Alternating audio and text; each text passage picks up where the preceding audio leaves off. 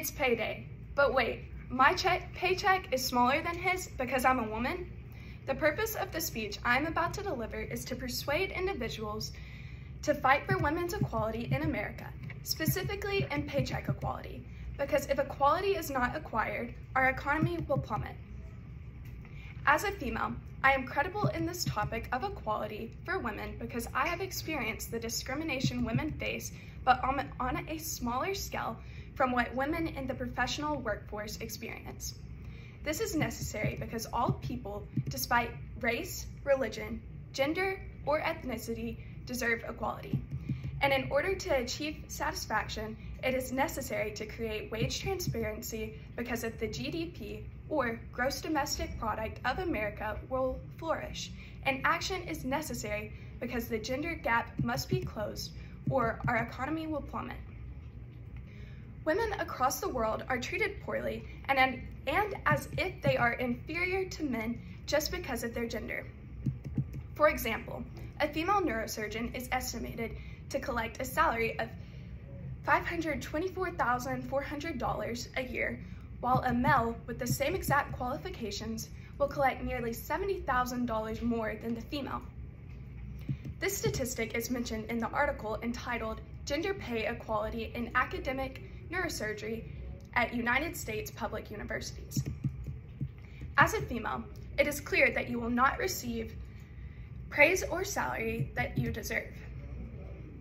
But gender inequality creates societal issues also. For instance, when not receiving the compensation you deserve for your job, it is easy to quit and become a stay-at-home mom. While this may not seem like an issue, 50.5% of the US population is female. This is a scary statistic, and it is found in an article written by Carey and Hackett in the Pew Research Center. If half of the workers decide it is not worth the inequality, we will reduce production of goods and services and other necessities by slightly over 50%. So our economy will crash. However, in order to end gender discrimination, it is necessary to create wage transparency. With wage transparency, female individuals are able to clearly see if an equally qualified male candidates are receiving greater wages than they are. Also, if employers are aware of wage transparency, they will be less likely to shortchange individuals despite their gender. This solution is offered by articles from 9 Strategies for Narrowing the Gender Pay Gap and Should You Keep Your Salary a Secret? And also an article by Pay Transparency Can Close the Gender Gap, if done correctly. A similar solution was implemented in Denmark in 2006 when this study saw a 70% closure in the gender gap. While some may say wage transparency creates a lack of motivation in the workforce, I disagree.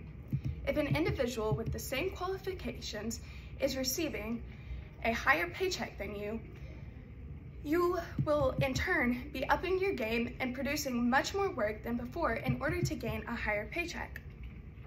Moving on to the effects if my solution is not used. If wage transparency is not implemented, the gender gap will only continue to increase, thus robbing women of the Equality Act and a rapid decline in the current advancements of the world, and our economy will plummet quickly. However, with my solution in place, the gender gap will steadily close, allowing for greater increases in the economy amongst other great benefits. For example, it is estimated that closing the gender gap through wage transparency will result in an increase in GDP by nearly 35%. The purpose of this speech is to persuade individuals to fight for women's rights across the globe.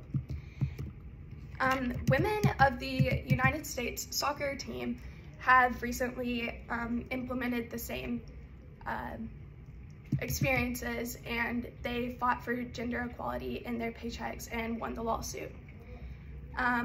It is necessary to close the gender gap through wage transparency because if not, our nation will quickly plummet. But if you do, our GDP will increase, thus allowing us to achieve a greater lifestyle nationwide.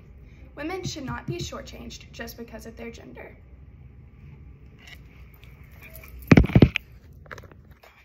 Okay, here's my audience. Does it show y'all? Mm-hmm.